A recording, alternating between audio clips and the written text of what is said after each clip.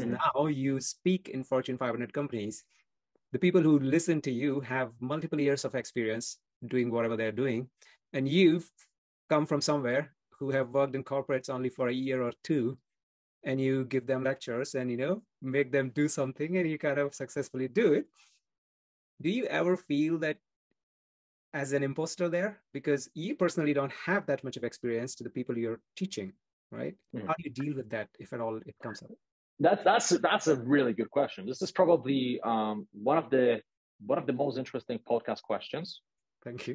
Because it sounds like a tricky question, but it's not. And the simple answer is no. I don't feel like an imposter. Simple reason is that.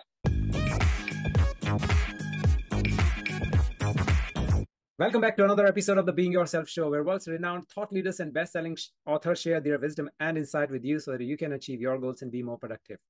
I'm your host, Ajay Mathur, and my guest today is Udemy's top coach and partner, Mindvalley's top speaker and an entrepreneur and avid traveler.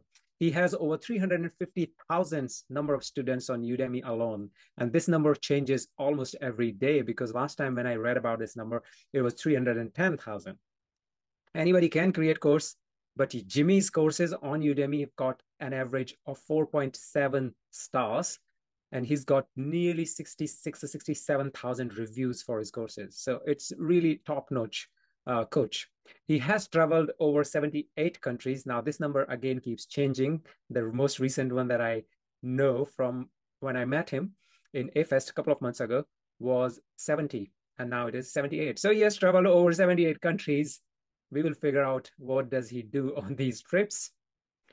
His courses have received multiple mentions by publications such as Forbes, Entrepreneur, and Business Insider. So I'm so excited to welcome someone who is one of the most charismatic speaker I have met, Jimmy Naraine. Jimmy, welcome to the show.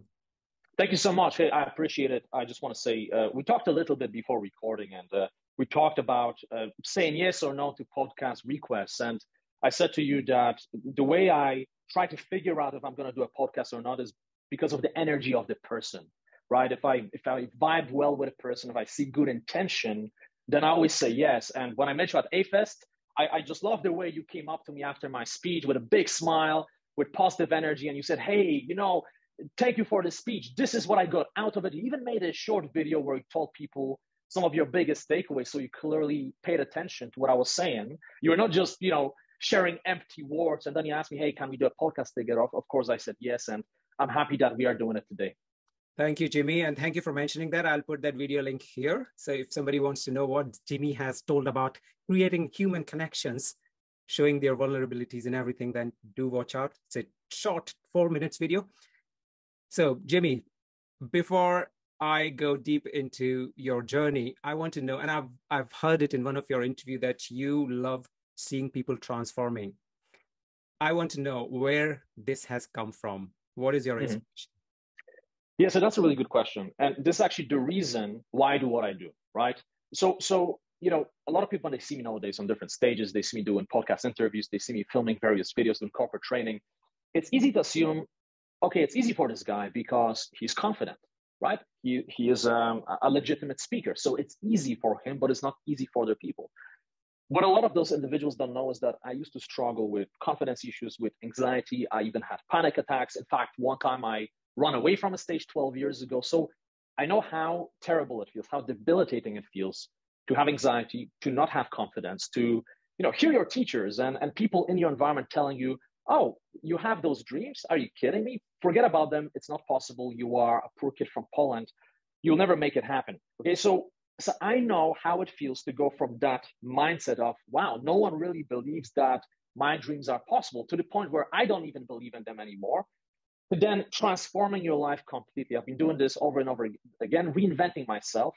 So I know it is possible. I know that you don't just have to accept the reality that you have right now. You can actually, as Vishen actually says, you can bend it to your will. You can design the life you want to have and then figure out how to get it and then go after it and make it happen. So the reason I'm passionate about helping people to transform is because, again, I know that feeling when you feel stuck, when you feel like there is no hope.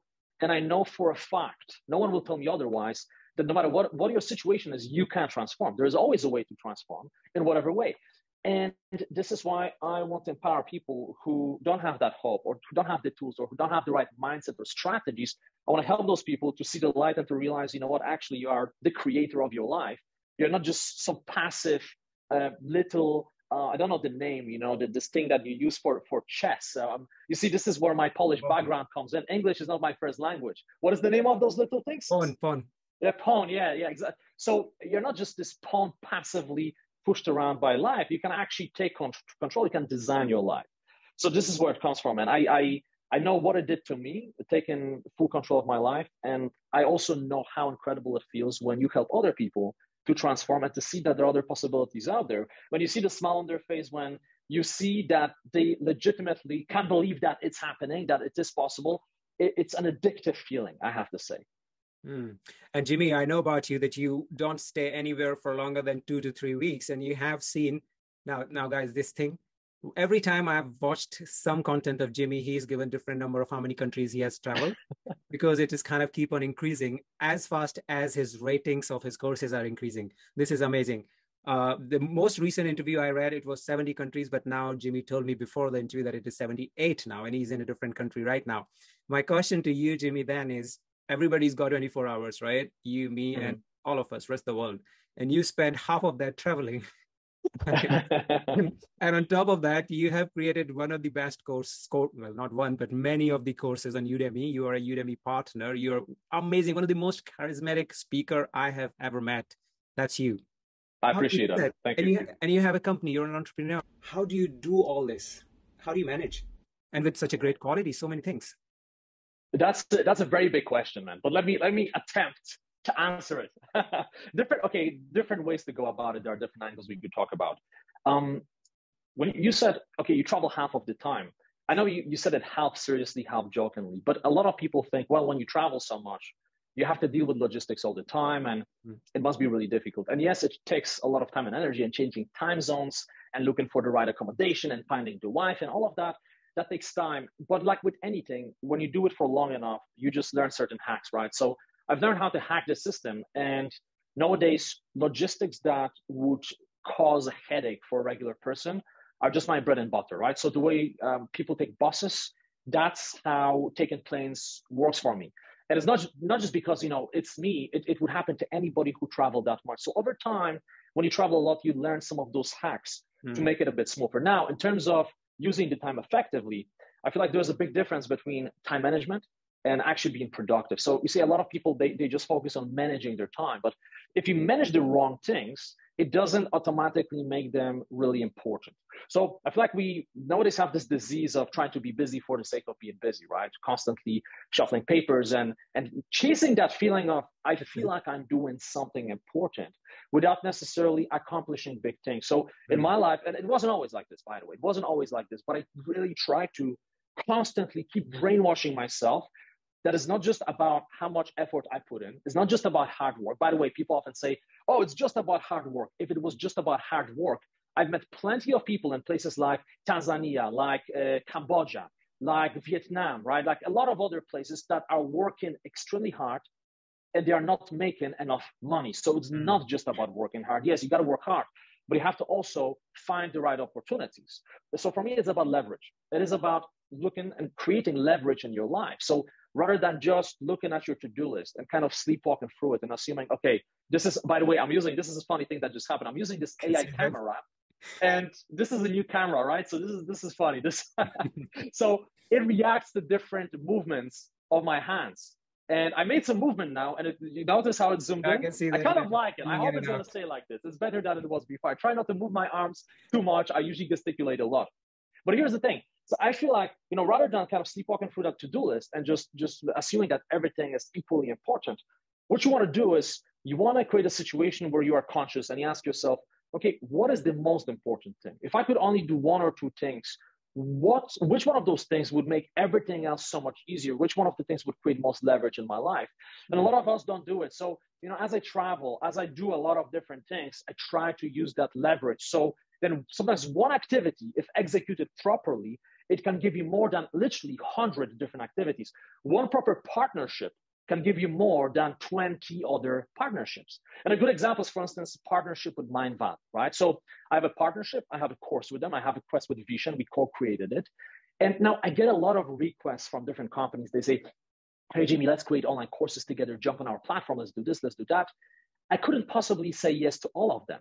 But here's the thing, even saying yes to 15 of them would probably give me less results in terms of exposure, but also in terms of fun of doing it than one product with Mindvalley. So I feel like in life, it's about picking your shots correctly. For instance, what you are doing with the podcast, this is a good example. You mentioned before when we talked privately, you mentioned Eric Edmeades, who's an amazing speaker, great guy, really great, very charismatic guy, right? He's kind of like this uncle that everyone wishes they have. So you got Eric on your podcast very early, right? You mentioned 5th episode, you get Eric Edmeades. Yeah. There are a lot of people out there who would wait till episode 120 to try to get Eric, to try to get Linda, to try to get me, to try to get a lot of other people. But you clearly found the courage to just ask, right? Like at AFES, you asked me, but I know you asked a lot of other people. Sure, some of they say no, but some of they say yes. And a podcast with one person that has an audience can give you more leverage than doing 20 podcasts just with a bunch of friends that make you feel comfortable, but are not pushing that comfort zone, right? So that's a good example of leverage that you've been implementing. And I feel like everyone should really view their productivity through that lens. What is one thing that can make everything else easier? That's a very different answer to the question, actually, which is really cool. And you mentioned about, being busy, and then people are like, everybody is busy being busy. It has become some sort of, if I tell somebody that I am not busy, I have nothing to do, then people will feel like, oh, really? What kind of life you're living? Do you think that it has created some sort of chemical imbalance in people's head that telling that you're busy is something nice? Yeah, it's, I remember this from my Goldman Sachs days. So those of you who don't know me, I used to work for Goldman Sachs back in the day. That was over 10 years ago. And I worked for Allianz as well. And, I'm not trying to now say bad things about those companies. This happens in all big companies, to be frank with you. But it's kind of funny to me that whenever I would go to this little coffee corner to get some coffee, get some tea, I would meet my coworkers and I would ask them, we have a little moment here, 2-3 minutes to relax, to forget about the deadline, to forget about that big payment or that big issue. You're making yourself some coffee, relax. So I'll say, hey, how was your weekend, Graham? Hey, Joanna, how is your day going? Man, I'm telling you, 90% of the time, the first default answer was, oh, wow, it's busy, man. It's really busy. And I'm thinking, tell me something I don't know, right? So yes, it is happening. And I've seen it there. And also in the circle of entrepreneurs, it doesn't happen that much, but a lot of people, it seems like they take pride in being busy. It's almost like a metric of, hey, are you being lazy or are you actually getting something done? I feel like this is one of the diseases of the 21st century because, again, as I mentioned, just because you're busy doesn't mean you're getting the right things done. Oftentimes being busy is just a mask for not being productive. Why is that? Well, because oftentimes being productive means doing uncomfortable things, doing scary things, doing complex things. My example of you trying to get people who have audiences on your podcast early on, that's a good example. That is uncomfortable. You coming up to speakers after AFest and asking them for a podcast, that is uncomfortable. It's very easy to have that on your list and keep moving it down the line and keep focusing on the easy things. Like in your case, at AFest, you could focus on, okay, I have those 20 things on my list. One of them is to ask those people for a podcast, but you know what? I also have to make an Instagram post. Then the next thing you know, most people find themselves doing those Instagram posts, but they actually are not moving the needle, right? So I feel like, yes, it is important to snap out of that mindset and to get brutally honest with ourselves and literally because oftentimes it has to do with procrastination. So when we ask ourselves, when we realize that we are maybe not doing what we should be doing, we got to be honest and ask ourselves, am I not doing those important things because I'm secretly afraid, because I feel discomfort, because I'm afraid of rejection or failure, of the pain of the process, and just be brutally honest with yourself. And if that's the case, if you realize, yes, I am afraid, or yes, it is too complex, what you got to do is you just break it down. You break it down. Okay, this is too complex. Break it down into 5 smaller steps and make a decision that you'll take the first step just like this right away. Right? If it feels scary, again, break it down. And instead of focusing on the fear of doing that thing, ask yourself, okay, how much regret will I feel if I don't do it? Again, back to your example. You're at AFES and you're afraid to walk up to someone. And then you ask yourself, okay, this is scary. how terrible it's going to feel to be on a plane back home, knowing that I wanted to ask person X or person Y for a podcast and I didn't do it. So now you focus on that pain of regret, and suddenly you pain of regret becomes bigger than the pain of taking action. And bam, that's when you snap yourself out of your head into your body, you make a move and you make it happen. And when you are when you're connected with somebody's energies and then you're kind of going and asking them, you mentioned about, coming out of your comfort zone and just taking action and ask people. I think I connected with everybody who I heard in that particular event, and I've spoken to all of the speakers individually. Wow. All of the speakers, and many of them have already been on the show. Some are in the pipeline. That's awesome, man. That's really great. And there's many questions do ask me, how do you, because some of the guests on the show have been really, really known people. And this question has been asked very often, how do you find our guests? And I'm like, dude, I don't know. I just ask, simple. You just ask. Exactly. It's good you bringing this up, because I feel like I have to mention this, because this, if someone listening to this, if you are listening to this, and I'm talking to the viewer now, if you are struggling with making something happen, like your life is not where you want it to be, the chances are you may be shooting yourself in the foot by not asking, by not taking that little step.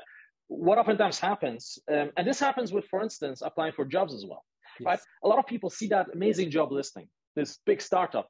Actually, I said big startup, doesn't really work together. Anyhow, sounds funny. But that successful startup, I should have said, is looking for some type of people. And you see this amazing position. They pay well and they give you so many opportunities. And maybe the person who started is some type of celebrity and you love that person. Okay, great. Will you apply? Most people entertain the idea in their heads, but they will not apply because they are afraid that is not going to work out. So guess what? Now you're shooting yourself in the foot. You have zero probability that is going to happen. And sometimes it's literally about taking an impulse. And, sometimes I myself have those situations. I think we all do. When we have an idea, maybe I should talk to that person. Maybe I should do X, Y, and Z. And then we just don't do it. We talk ourselves out of it. Like, for instance, you walk by the beach. I'm here in Tenerife. By the way, it's extremely hot. For those, I'm sweating because it's probably 35 degrees here. And unfortunately, we don't have AC in this house I'm renting. Just this little thing that I cannot use because of the sound. But for instance, you are walking by the beach in the evening and it's getting a bit more chilly, and you feel this urge, you want to jump into the water. How many of us would talk ourselves out of it? Nah, man, you don't really have swimming stuff on you. Then you have to take a shower, you have to change. Hey, this is life. You have to experience life. So I have those situations where I do the most bizarre things because I have an impulse and I know it's going to contribute to my experience. So if I walk by the beach, I'm by some promenade, I'm in a restaurant, we are just finishing dinner, and there's this beautiful ocean or sea, right? And I feel like I really want to jump in there. There's no rip currents and it looks so inviting. Before I even talk myself out of it, sometimes, not always, I'll take off my clothes and I just get in. And whenever I do those things, I'm always happy. The other day, do you follow UFC? AJ, do you like UFC? Okay, it's Ultimate Fighting Championships. It's okay. Basically it's cage fighting, right?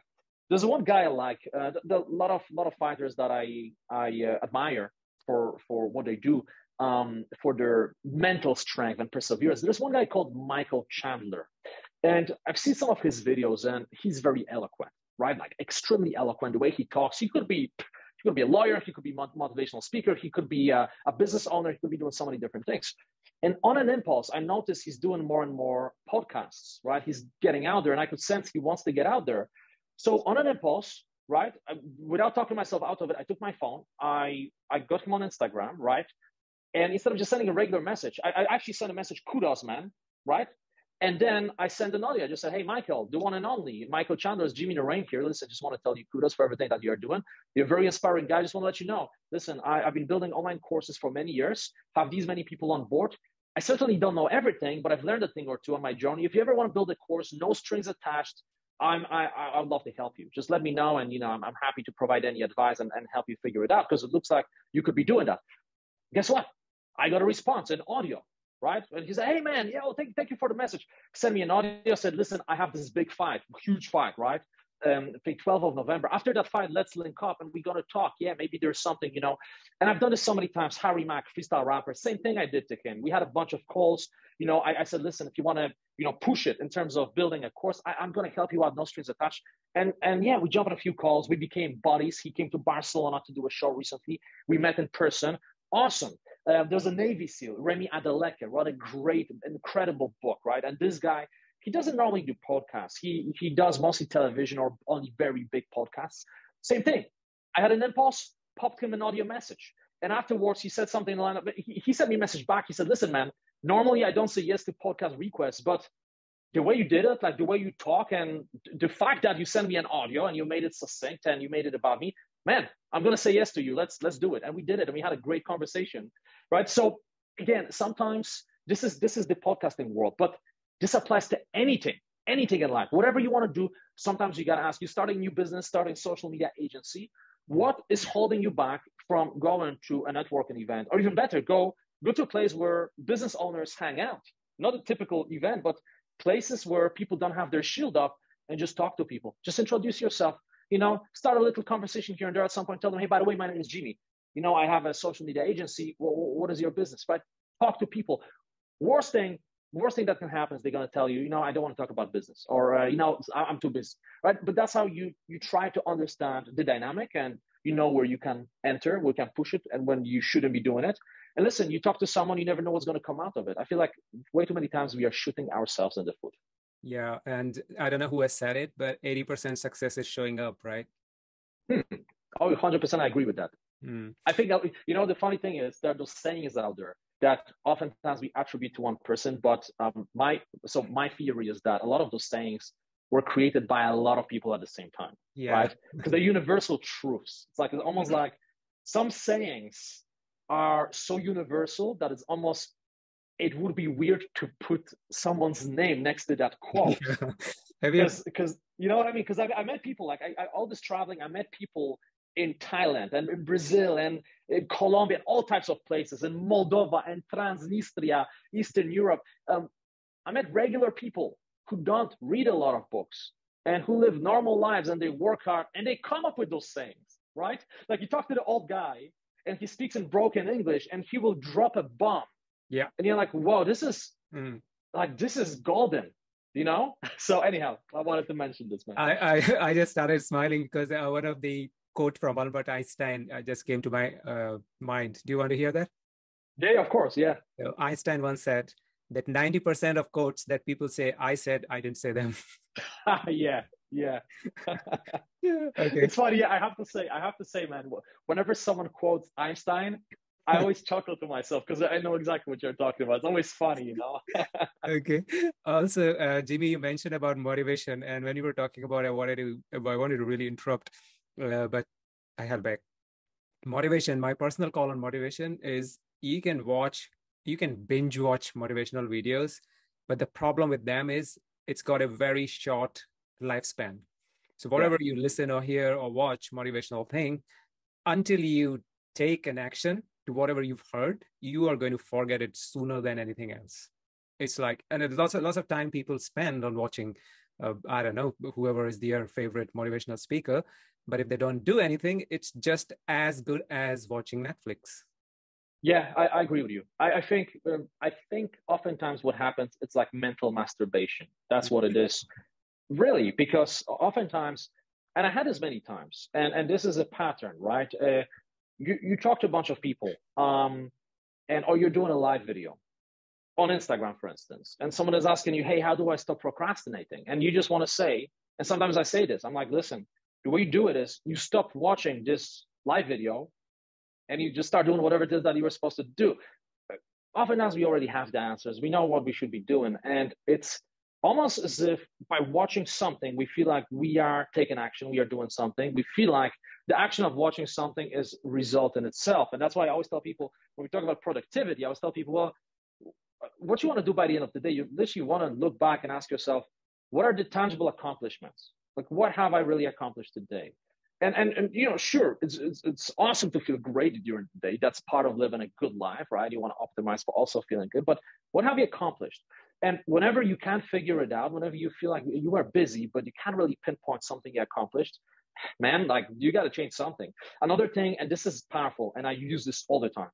Whenever, especially whenever I have, because we all have those days, we all have those weeks when you don't feel that good, right? You don't feel that motivated, that driven.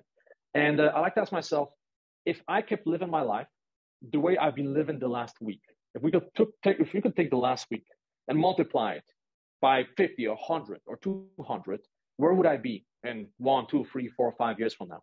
And if the answer is, well, I wouldn't be further away than where I am right now, that's when I know I got to change something, right? And that's why initially at the beginning of this podcast, I mentioned it's important to find leverage and to tap into what scares you. Do those things that are scary, may seem complicated, but you can break them down. When you break them down, they're not so scary, not so complicated. This is so important. This is fundamental. Also, when you talk about motivation, I feel like motivation, it is important. It is important, right? Ideally, you want to cultivate it, but you want to act upon it very quickly and you want to be driven. The difference between, in my book, the drive and motivation is that motivation is very short term. You get pumped up, right? You saw a quick motivational speech. You saw a snippet, right? About somebody who overcame the odds. Great. But the drive is connected to your vision, to your why, to what you want to create in this world. So for instance, I have those moments when I hear someone, I'm like, wow, this really motivates me. But you know what drives me? What drives me is when I get messages from my audience and people send me a message, hey, listen, I did your course pro with Vishen, and it's already changing the way I run my business. I'm already in the process of building a course. Or someone says, hey, I watched your confidence course and I already feel way better. I have less anxiety. I start recognizing that I'm good enough as a human being. Those things, they drive me because I realize, okay, there is value in what I do. It is important work. I need to do more of it if I want to have more impact. This is where the drive comes from. And this is why, unfortunately, a lot of people, are not driven because they haven't taken the time to define what is important to them and how they will contribute to this planet. I feel like this is one of the most important things to do.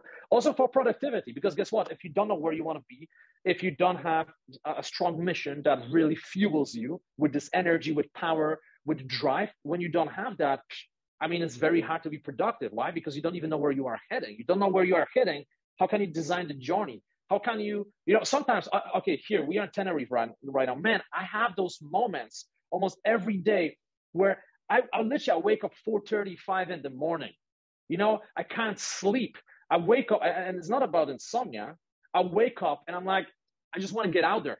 The sun is not even up. I want to get out there, man. I'm excited. I know what I'm going to do. I know the journey I'm in. I feel passionate about what I do. It's almost like sleep is important. Don't get me wrong. I try to optimize my sleep, and this is a completely different conversation about biohacking. But it's almost like, man, like there's so much I want to do. I'm so pumped up. I want to help so many people. Bam, let's go out there, right? My girlfriend is still in bed, right? She's like deep in sleep. She has some dreams, and I just pop out and I go on a terrace, and I breathe in and I get started. This is what drives us. That's very insightful, and I'm just listening and listening. Okay, keep talking. I want to be. We joked about it before the podcast. Like, I can go on very long rants. Yeah. So I try to. Okay. I try to close the loops so to give an opportunity to ask various questions. Of course. Okay. All right. So there are a few points on this. First of all, if somebody who is curious about what Jimmy's talking about with the Vishen and the Course Pro, so that's a Mind Valley quest that Jimmy and Vishen have created together.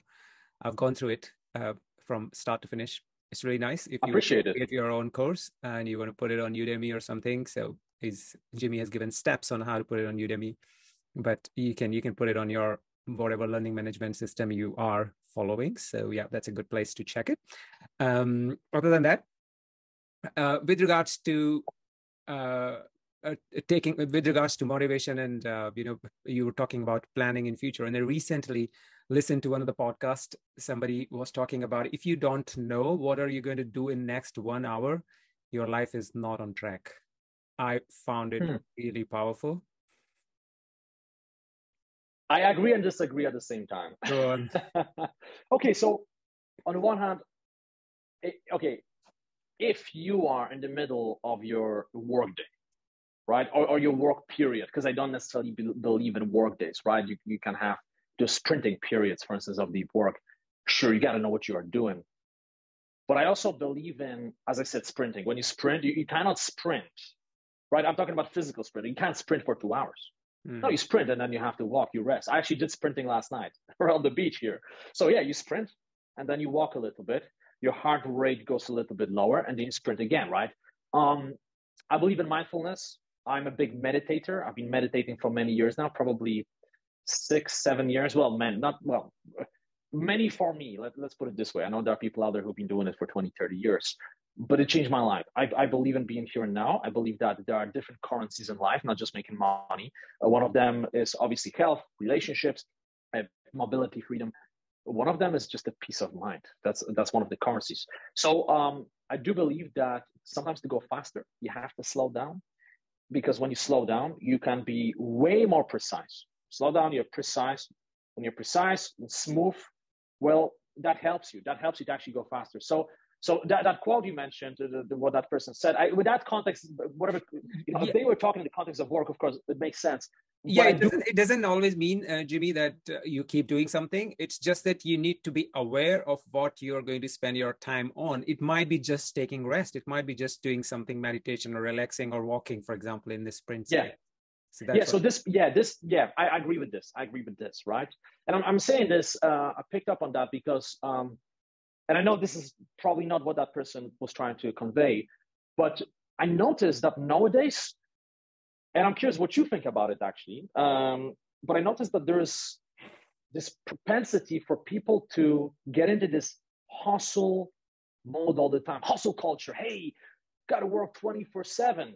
Hey, if you want to be successful, don't spend the time with your family, right? Like eliminate all friends who, are not successful. Those types of extremes, I see this message being pumped out there. And I disagree with it. I feel like, yes, sometimes you got to hustle and you got to push things. But again, as I mentioned, different currencies in life, all of them are important. It's like a lot of people ask me, hey, Jimmy, what is the key to success, right? What is the key to success? And I'm thinking, well, it's not just one key, right? A lot of people think, well, if I make 10 million or 20 million or whatever it is, I'm going to be successful. Well, I know a lot of people who make a lot of money and it doesn't necessarily make them feel incredible, right? There are other things that are important in life. You think that million or 2 or 10 million will solve your problems. Couldn't be further from the truth, right? So there's not just one key. It's kind of like, those lockers you use for a suitcase, right? Like the best ones, they have like combination of 5 digits. This is what it's like for me, in my view. You don't want just one key. You want a couple of different elements in there. One of the digits could be, for instance, yes, financial success. Finances are important. They're not everything, but they certainly make life easier. You can hire more people. You have more freedom. You can help your parents to explore the world. You can do so many different things. You can donate to animal shelters and orphanages. Plenty of options with money, but then you have freedom, you have mobility, you have your friends and family, you have your health, you have your mindfulness. And I feel like nowadays there's a lot of message being pushed out there. It's like, show no emotion, grind all the time, don't sleep. Sleep is for those who are broke. I completely disagree with that message, man. Because ultimately, we're all gonna die one day. And some people say, well, life is not here to enjoy. It's not about the journey, it's about the result. I'm like, well, but the moment you get that result, it becomes the present moment. So now you're chasing another result. Like, what is the point? Where is it going to end? So I'm a big believer in living life holistically. To me, and I really feel like this is so important. Everyone should define success for themselves.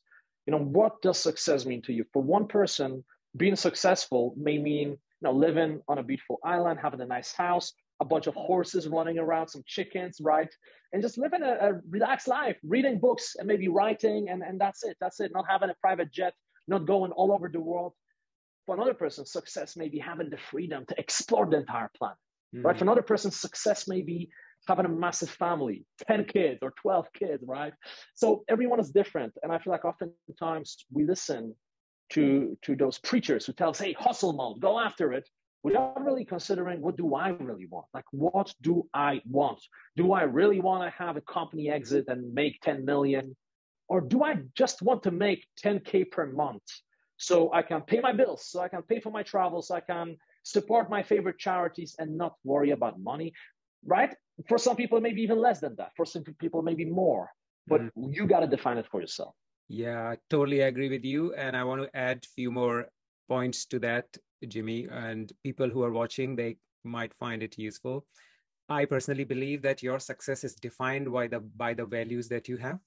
And if you have clarity on those, which many people don't have, they don't know their values, right? If you have the clarity on your values, then you can find out the proper definition of your success, right? So I agree with you. Yeah. And if you've done it, then you may create a sort of web diagram. I think they call it web diagram, wherein you just give point for every area of your life. For example, if I'm looking about my different areas, it's like health, happiness, inspiration, relationship, wealth, and all of those. And I kind of point out, okay, out of 1 to 10, where I am. And then that's a kind of very mathematical, mechanical way to measure success, but I think it works. Yeah, so that's my take on this. I like that. I agree with that. I feel like anything, there's no right or wrong in terms of arriving at a conclusion in terms of, what it is that you are chasing. So for those people who haven't figured this out yet, I would say use different tools. Don't just use one. Use different tools, different exercises. One of the exercises which helped me tremendously is defining your ideal future day, like imagining yourself in the future. How would you want to live your ideal future day? And once you define that helps you to actually figure out what you want from life. When I was in Goldman Sachs, I did that exercise. And not knowingly, I sent an email to my friend Gianluca. I was quite fed up with work, I have to say. I had one of my low points in the corporation, and I defined in excruciating detail how I'm going to live my life one day. And it didn't involve anything that had to do with corporation. I said something in the lines of, man, one day I'm going to live anywhere I want. I'm going to explore the world. I'm going to have a business that helps people. I'm going to help animals. I'm going to support shelters. I'm going to be healthy. I'm going to do this. And man, it's crazy. I realized at some point, hey, everything I'm writing about, I'll never get it if I keep working for a big corporation. But again, that's just a tool, right? There are different tools.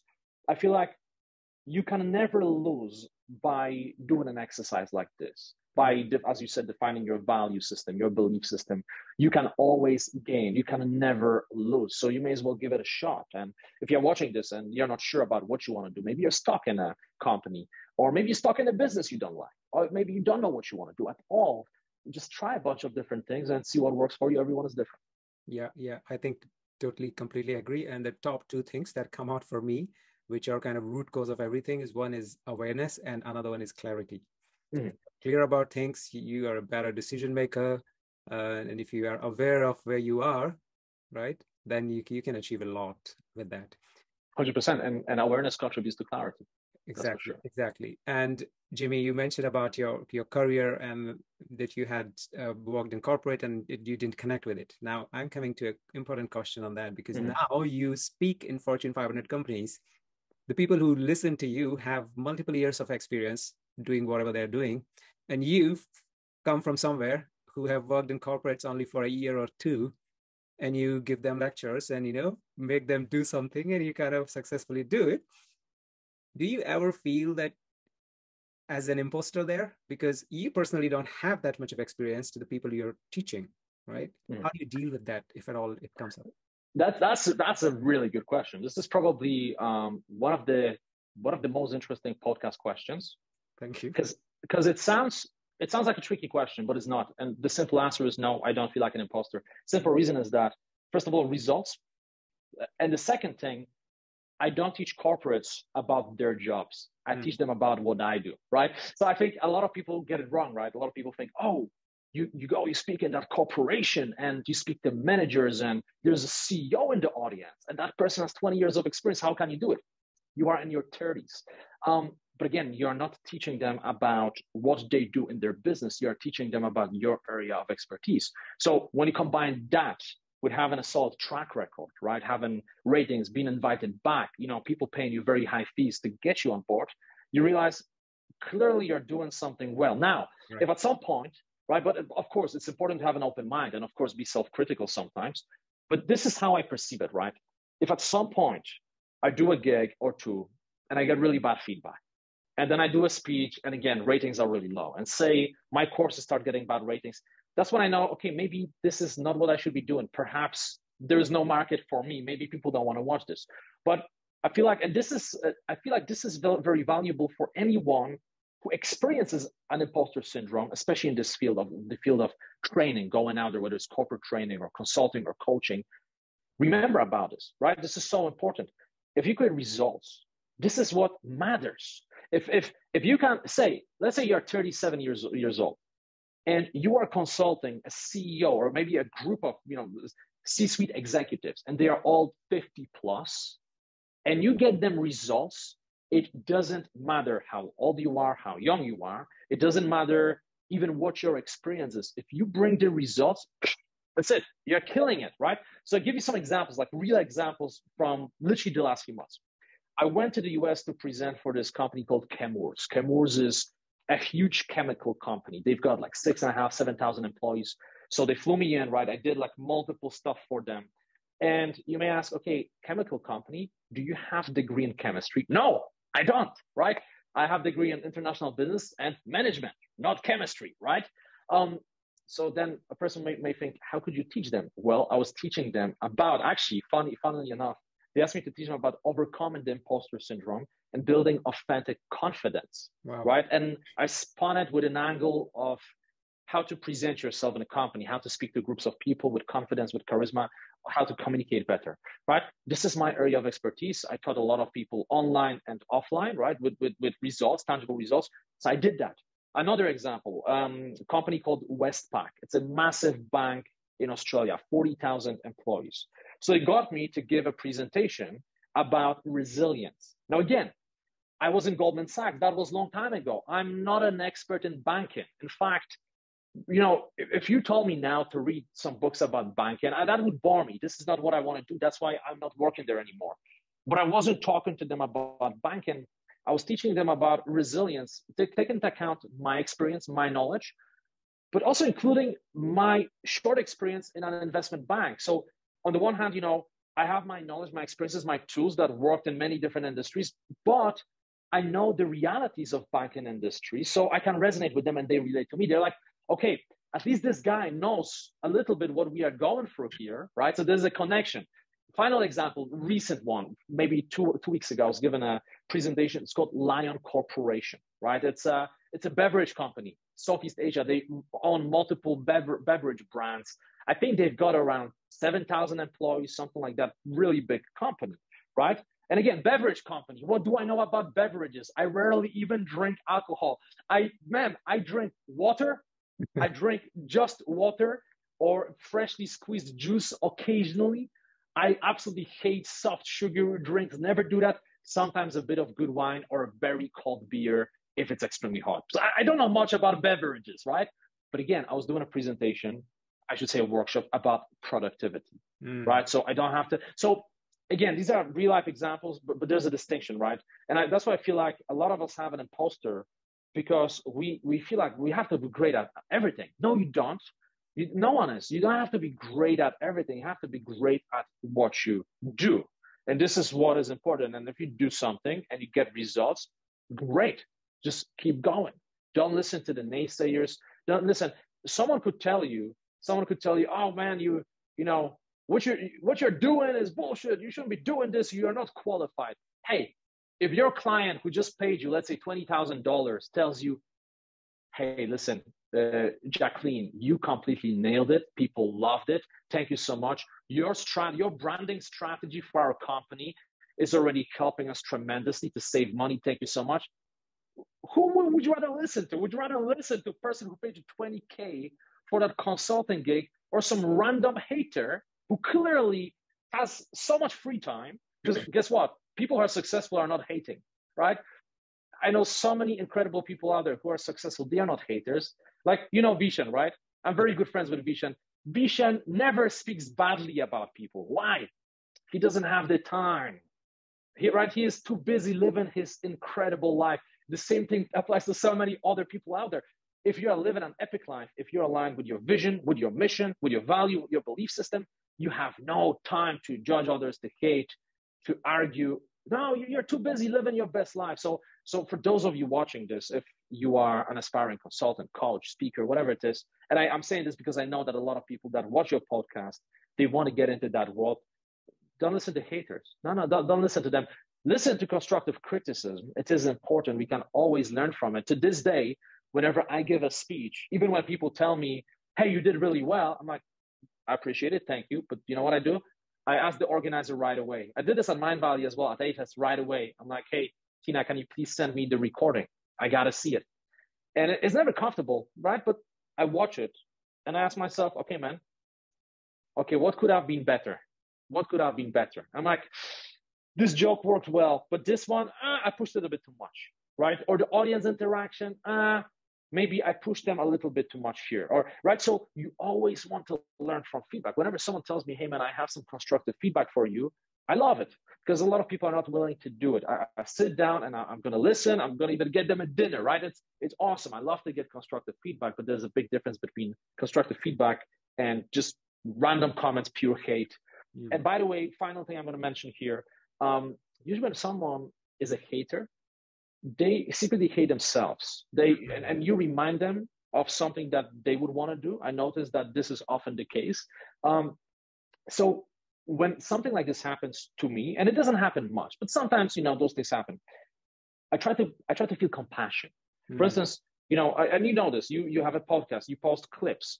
Here and there, occasionally you may get a weird comment. Somebody may comment on whatever, right? Hateful comments. It happens to everyone. If it doesn't happen, well, actually, let me put it this way. When it starts happening, it means you're on the right path because you're getting enough reach. When it happens, I laugh.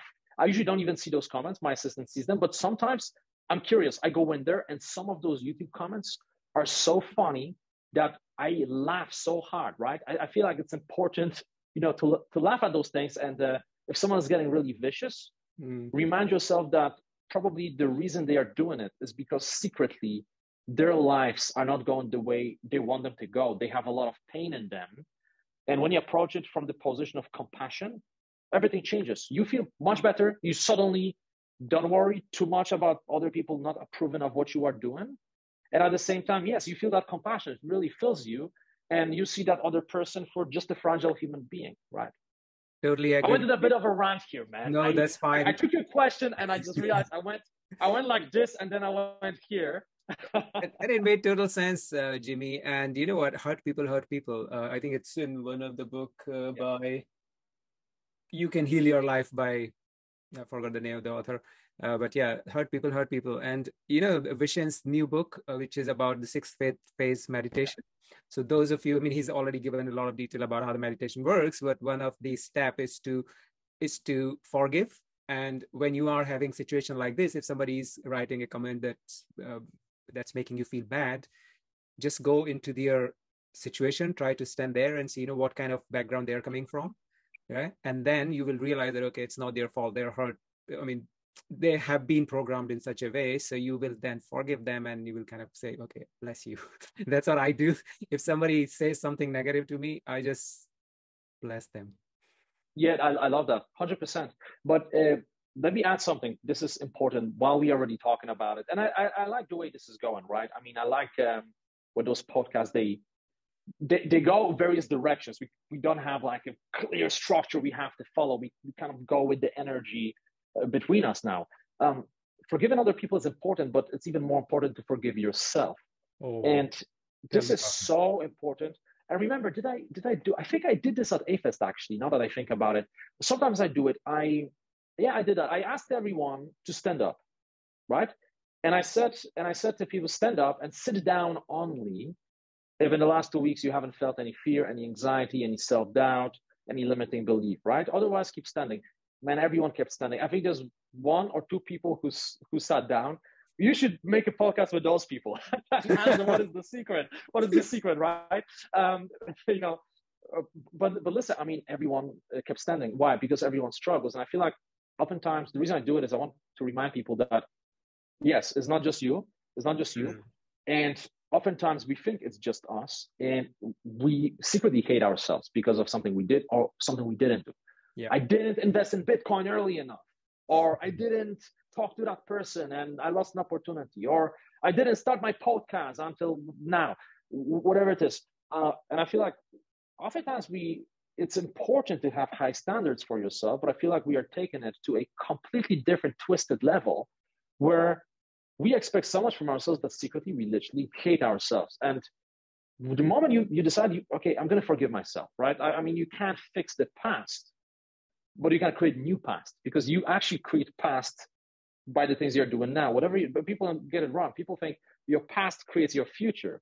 Actually, when you really think about it, your present creates your past, because whatever I'm doing right now, I'm talking to you, and I'm going to say the word one. That's past now. Now it's the past. It's already in the past. Yeah. I use a word one, that word is already in the past. Well, this is a random basic example, but whatever we do right now creates the past. So this is why I feel like it's important. Look in the mirror, deeply into your eyes, and just forgive yourself. And you may have to write those things down and then burn that piece of paper, different product goals. We don't have the time to go deep into all of the different variations. But when you truly forgive yourself, the burden is released, then it's easier to forgive other people. And it's also easier to move forward. And actually, the reason I mentioned that exercise I do with people, making them stand up, is because the moment you recognize that no matter who you are, everyone struggles, even people you admire, right? All those best-selling authors and even Elon Musk and people like that, they have their own struggles. In fact, a lot of struggles. There are people out there like Robin Williams who committed suicide because they had their own issues. And there are plenty of people like this. You talked before about imposter syndrome. Michelle Obama mentioned herself that she had imposter syndrome. Maya Angelou, who wrote, 11 or 12 best-selling books, she said at one point, whenever I publish a new book, I'm kind of waiting for the moment they're going to find out that I'm playing a game on them, right? Plenty of examples. David Bowie said, like, they kept creating to kind of suppress that feeling of being inadequate. And I could keep giving you examples for another hour. And I experienced this myself, by the way. And so, but once we realize that everyone struggles, suddenly, and everyone makes mistakes, suddenly us making mistakes and us struggling, it doesn't seem like, it doesn't make us those terrible people in our own eyes. Suddenly we realize, okay, this is happening to me because I'm a human like everyone else. Yes, it is fine. It is normal that I make mistakes. Let's move on. Let me forgive myself for whatever happened. Let me open the blank page. Let me design my new reality. Let me figure out where I want to be and actually start crafting it word by word, sentence by sentence. And then you write your own script for your life. Writing your own script for life might be a long task, but let's talk about writing a script for your speech. Before that, Jimmy, you're okay with time? We are already...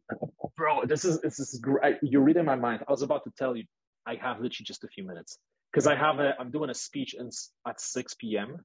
Okay. What time is it there? But I tell you what, I'm enjoying this. I'm happy to do part 2 at some other time with you and go deeper into it. Okay. So Jimmy, thank you very much for such a great insight. I really wanted to dig deep into the public speaking side of your business because that's what you do so well. You are one of the most charismatic speaker I have seen, seriously. So I appreciate it. Thank you. In the interest of time, I will ask you one question, which I ask all my guests, which is what, according to you, are the top 3 skills that one needs in order to live a happy and successful and fulfilled life, but schools are not teaching? Okay. I was about to say it's a very tough question because it's very broad. The moment you said that schools don't teach those skills, now it became easier. I'm going to keep this fairly concise. As you know, in the next 7 minutes, I'm actually doing a speech for a university. So this is quite relevant. There's this University of Connecticut in the US. I'm doing a speech for them live. Okay, 3 skills. Okay, there are a lot of different skills, but number 1, we talked about a little bit already. So I'm not going to go too deep into it. But teaching kids that you don't just have to accept this predictable life path, but you can actually design the life that you want to live. And you have to figure out for yourself where you want to be. You have to find your vision. You have to figure it out. And then based on that, you reverse engineer. So a lot of people have a misconception that, well, your parents told you got to be a doctor, you got to be I don't know, an engineer or whatever it is. You feel like that's what you have to do because you feel that pressure. I feel like we have to tell the kids, ultimately, it is up to you. And rather than thinking that certain field will bring you more money than the other, you have to accept the simple fact that a lot of people don't understand that if you are good at anything, if you're really great at anything, it will bring you money. I don't care what it is.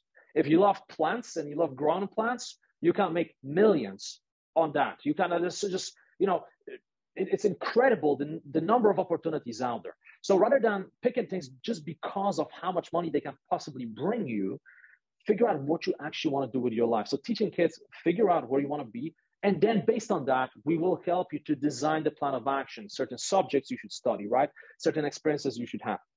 Number two, I would say building confidence, teaching them about confidence, anything that has to do with it. So how to feel better, more comfortable in your own skin, how to alleviate anxiety when it shows up. That's another thing. But also emotional control. So important. Imagine how many school shootings we would avoid if we were teaching kids about that. If you're telling kids from early on, listen, sometimes you may not feel the best. Sometimes you may feel like your life doesn't make sense. Here's how you manage that feeling, right? Vulnerability is powerful, right? Sometimes you have to tell people how you feel about something. Teaching kids about that, imagine how many issues we would avoid. Teaching kids what to do when they feel angry. Oh, you want to punch the other kid. Well, here is what's happening. Here is how you manage it, right? These are some of the most important skills. So, building belief in yourself, building that confidence and emotional control, very important. And then I would say, finally, being productive, actually doing the right things. Because, okay, number one thing we talked about, well, finding your vision and figure out the plan of action. Okay, great. So you know where you want to be and you create some type of plan of action. You design your life in a certain way. Cool. You need confidence to get there. Okay, so you teach them confidence, emotional control. For instance, how to control your emotions when you have to speak in public. Very important. But then finally, if you really want to get there, you have to optimize. As I mentioned before during the interview, you can't just treat everything as equally important. You have to be very smart about what is important and what is not important. So teaching kids about productivity, teaching them that, it's not enough just to go through the motions, teaching them that, no, sometimes doing something for 40 minutes well can bring you more results than half-assing something for 4 hours. Yeah.